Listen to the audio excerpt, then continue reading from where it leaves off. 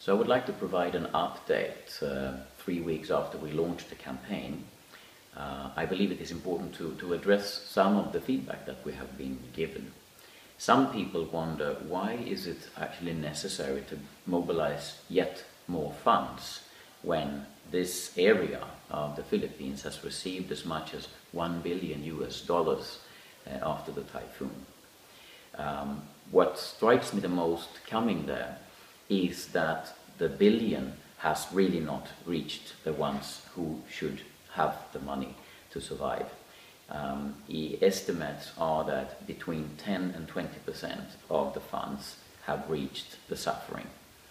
The most irritating point that you see, the thing that has changed the landscape the most actually after the typhoon, is maybe not the fact that there are millions of trees that are lying around, but that there are hundreds of highly exclusive SUVs driving around.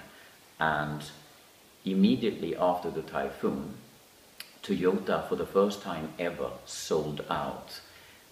So their most exclusive SUV, which ironically carries the name of Toyota Fortuner, is now a popular car in the region. So I don't think I need to say anything more. We all understand how this happened, and that is very unfortunate. The way we try to address it, or the way we are addressing it, is that we gather money from you. We use this money to procure the power tower, and we ship the power tower from Sweden straight to the Philippines. So there is no money that can be carved out from the power tower. It's a device, and therefore it would be more or less impossible to cut off a leg or something like this and keep that for personal profit. So what is gathered here in terms of funds has full impact in the Philippines.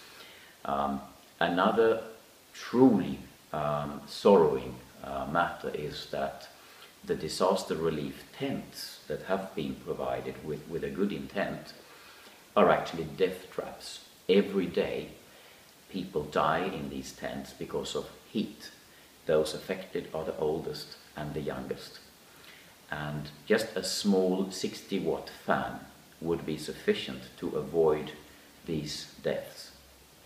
But in the complete absence of electrical power, there is no way to operate a fan. So going there, I thought we would provide energy for mobile phones and for refrigerators. But now I see that actually the fan is a yet more critical element, which is very easy to provide.